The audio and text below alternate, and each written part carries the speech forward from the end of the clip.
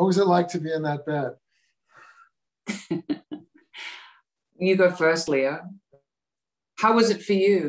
Well, there's a whole precursor to that scene in the hallway, which got a lot more raunchy um, between Cate and myself, which really set the tone for that scene. But I thought it was just an incredibly important section to have in the movie for our relationships. Otherwise, everything would have seemed so vapid and unimportant.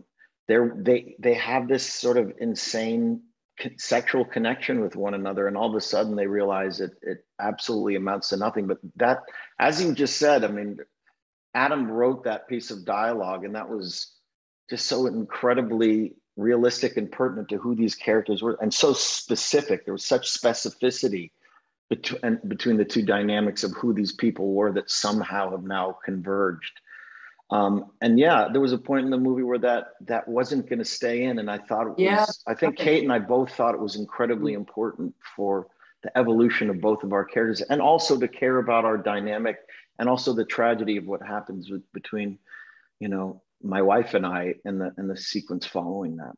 It wouldn't have had the same gravitas. But don't